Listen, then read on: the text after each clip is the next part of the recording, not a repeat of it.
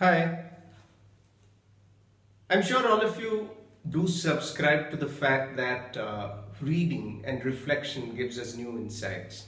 And so is true with the case of conversations. When I say conversations, I'm talking about meaningful conversations. I've had several meaningful conversations with Milu Zacharia, who's one of my good friend, my college mate. It's been almost 20 years that we've maintained the bond.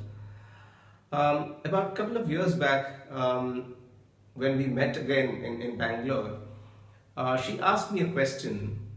Do you ever find time for yourself, or do you fix an appointment for yourself? That was really thought stimulating. And I then realized that that question comes from the physical trainer, the fitness trainer in her.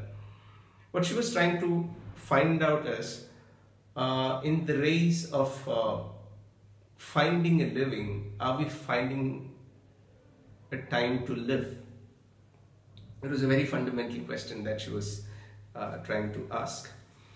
And then we've had several meaningful conversations after that. And a lot of her tips, a lot of her suggestions had helped me personally to regain my confidence, regain my physical strength.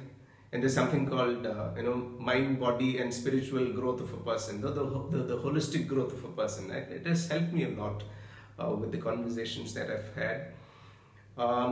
I believe Milu Zacharia is a person whose head, heart, and hand is equally blended for fitness. When I say head, I'm talking about the ideas, intellectual, thought-stimulating ideas that she has.